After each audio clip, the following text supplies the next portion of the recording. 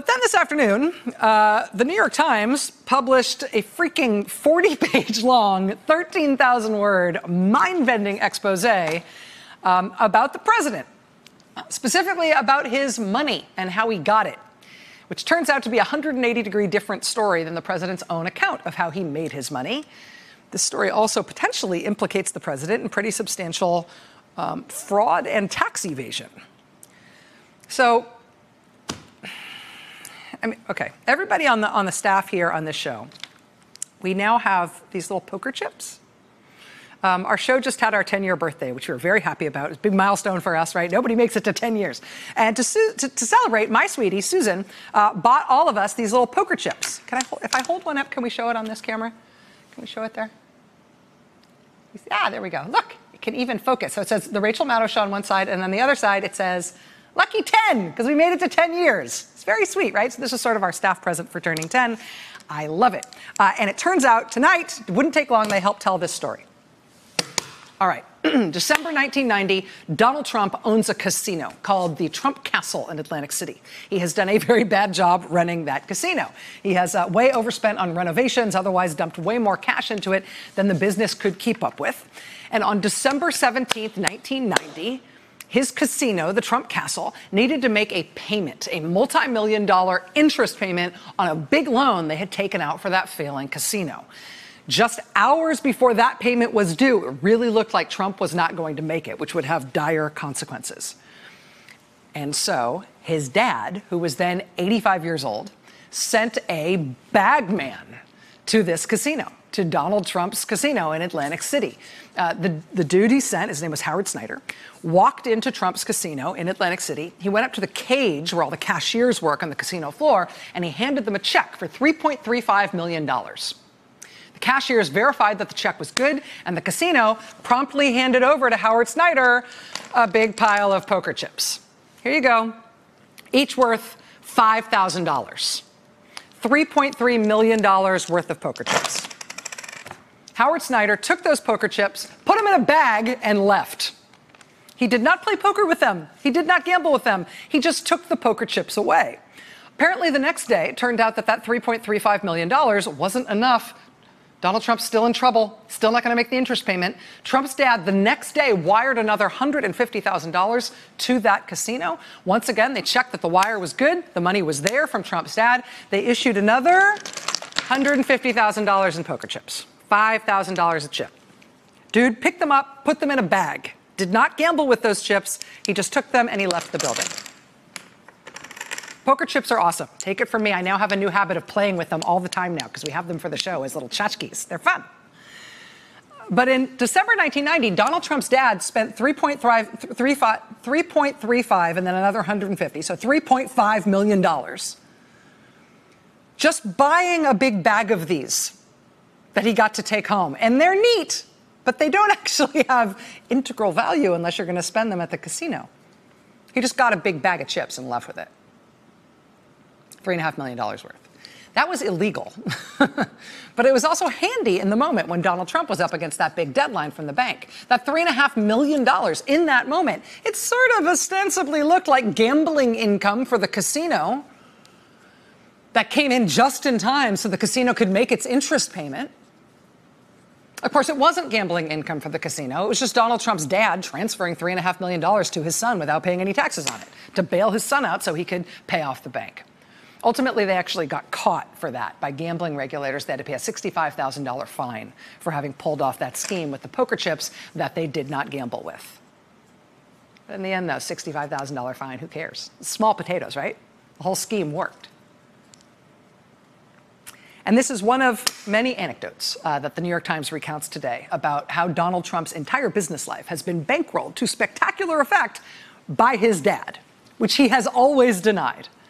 I mean, this anecdote about the poker chips is actually one that we've seen reported before. Actually, shortly after it happened, this happened in December 1990, the Wall Street Journal wrote a story about it in January of 1991. And it's interesting, there's even a little bit of foreshadowing for all of us in the way that story was initially reported. Wall Street Journal broke the story about the poker chip scheme and Donald Trump's dad's bagman in January of 1991. A few months later, by that summer, the Wall Street Journal had actually taken that reporter off the Donald Trump beat.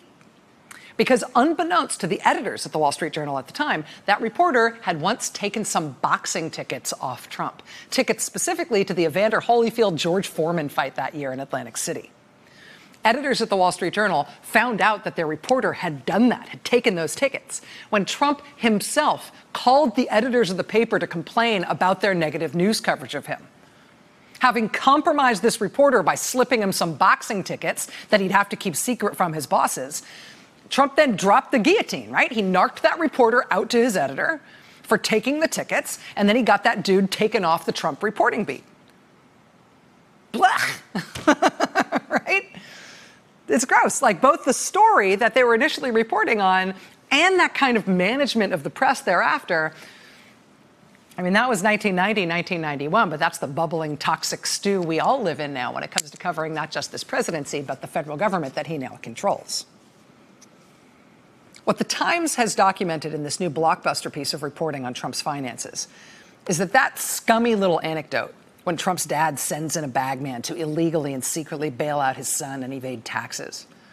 That was not a one-off. That was emblematic of a pattern and indeed a plan that shows us a wildly different story about the president's wealth and his business history than anything that he has ever admitted to publicly. It also appears to implicate him, as I mentioned, in tax evasion, fraud, and other potential criminal behavior. Part of the reason this behavior and this larger pattern of the president's financial history hasn't come to light before now is because the Times somehow, for this story, obtained hundreds of thousands of previously unseen documents from the Trump family and their businesses and their financial entities. No, they still did not get Donald Trump's personal tax returns, but they apparently did get his dad's. And reams and reams and reams of family business documents, both from public sources and also apparently from private files. So that's one reason this story has never come to light before. This documentation has never been used for journalistic purposes before. But the other reason this story about Trump's financial history hasn't really been told before, at least not in this level of detail, is because of what the Times quite candidly describes as the history of Trump getting uncritical press coverage, particularly around his finances. He has not been a financial genius. He has not been a great deal maker. He has not been a great business mind, but he has been great at convincing the credulous press to describe him as such over a period of decades. And that big, blustery PR effort was effective at disguising this blatant con that he played on the public for years, pretending to be some kind of self-made millionaire or even self-made billionaire, when apparently he really isn't anything of the sort. Here's the lead from the Times tonight. Quote, President Trump participated in dubious tax schemes during the 1990s, including instances of outright fraud that greatly increased the fortune he received from his parents.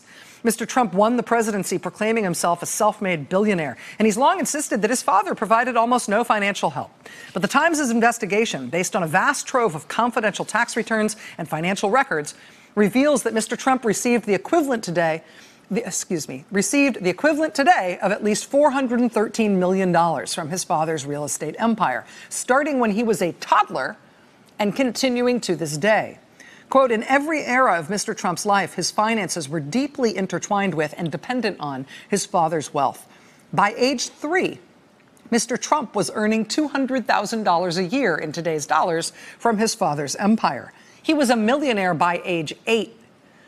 Soon after Mr. Trump graduated from college, he was receiving the equivalent of $1 million a year from his father. The money increased with the years to more than $5 million annually in his 40s and 50s. Fred Trump, Donald Trump's father, was relentless and creative in finding ways to channel his wealth to his children. He made Donald not just his salaried employee, but also his property manager, his landlord, his banker, and his consultant. He gave him loan after loan, many of which were never repaid. He provided money for his car, money for his employees, money to buy stocks, money for his first Manhattan offices, and money to renovate those offices. He gave Donald Trump 3 trust funds. He gave him shares in multiple partnerships. He gave him $10,000 checks at Christmas time. He gave him laundry revenue from his buildings.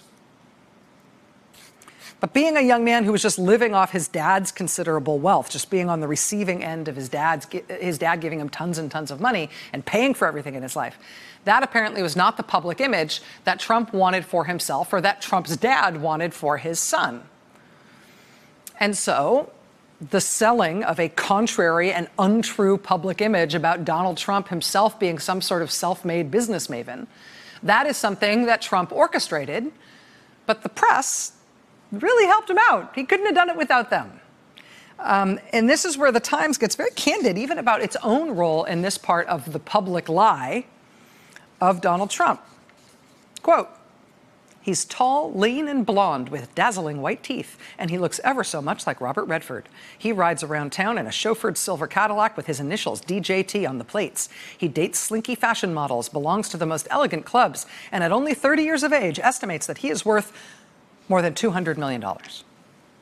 So began a November 1, 1976 article in The Times, one of the first major profiles of Donald Trump and a cornerstone of decades of myth-making about his wealth.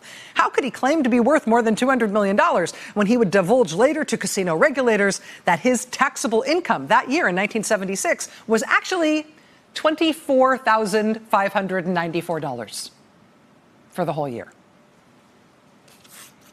But the Times in 1976 apparently bought it hook, line, and sinker, and then they turned around and sold it to the public. Quote, "In the chauffeured Cadillac, Donald Trump took the Times' reporter on a tour of what he called his, quote, jobs. He told her about the Manhattan hotel he planned to convert into a Grand Hyatt. His father guaranteed the construction loan. He told her he took her to the Hudson River Railroad yards that he planned to develop. The rights were purchased by his father's company. He showed the reporter, quote, our philanthropic endeavor, the high-rise for the elderly in East Orange, New Jersey. That, too, was bankrolled by his father. Also, an apartment complex on Staten Island, which was owned by his father. What he called their, quote, flagship, Trump Village in Brooklyn. That, too, was owned by his father. And finally, Beach Haven Apartments, which were also owned by his father. Quote, even the Cadillac was leased by his father. But he didn't talk about his father's ownership of any of those things. He passed it all off as his own. And then he boasted to the Times, and they dutifully printed, quote, so far, I've never made a bad deal. As the Times concludes today, now knowing that everything he was passing off as his own was actually owned by his dad, as the Times concludes today, quote, it was a spectacular con. And they've got all this detailed reporting that just makes the story get worse and worse and worse. Quote, weeks after the Times' profile ran, Fred Trump set up still more trusts for his children, seeding each with today's equivalent of $4.3 million. Even into the early 80s, when Trump was already proclaiming himself to be one of America's richest men, he was still on his father's payroll, drawing an annual salary of $260,000. Meanwhile, Fred and his companies also began extending large loans and lines of credit to Donald Trump. Consider 1979, when he borrowed in January from his dad $1.5 million. In February, $65,000. In March, $122,000. In April, $150,000. In May, $192,000. In June, $226,000. In July, $2.4 million. And in August, $40,000. He borrowed all of that money month after month after month after month, all from his dad. Quote, in theory, the money had to be repaid. In practice, records show many of these loans were more like gifts. The column of bundled nerves that runs down the spine of this story is not just that Trump took over $400 million from his father and lied for decades about having built some sort of business empire on his own, when really what he was doing for decades was just cashing his dad's checks. The stuff that rings like a bell in this reporting, not just for what you might have thought about Donald Trump in the past, but for him now. It's not just about the lying and the false public persona that became his political persona when he decided to turn it into that. The tough stuff here is about crime. It's about potential criminal fraud and criminal tax evasion, and being on the hook for that even now. That's next. Hey there, I'm Chris Hayes from MSNBC. Thanks for watching MSNBC on YouTube. If you want to keep up to date with the videos we're putting out, you can click subscribe just below me, or click over on this list to see lots of other great videos.